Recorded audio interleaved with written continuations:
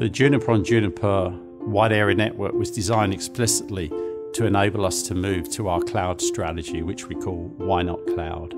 The simple construct says we envisage a world with many clouds connected by a high availability service. That service is our Juniper-on-Juniper WAN. So it was contextually built that way, and indeed we are deploying and accelerating our move to the cloud through a smart, intelligent Juniper-on-Juniper WAN.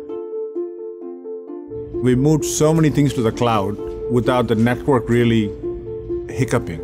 We look at the architecture in three basic tiers. The highest value to us is a software as a service cloud.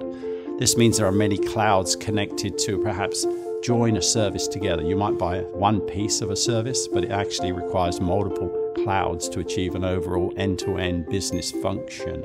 The Juniper-on-Juniper network allows us to do that with good quality of service between those when required, or best efforts when that's required. So depending on the quality, we can tune the performance of the network.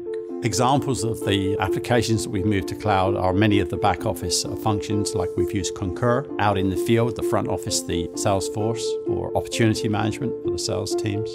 For the whole company, Office 365, mail, calendaring, or more recently Lync, and soon to be a hybrid cloud implementation, some private cloud, some public cloud, for Office 365 in its entirety, including Yammer and Lync. It's been very seamless going to the cloud, and it has gone much faster than I expected to.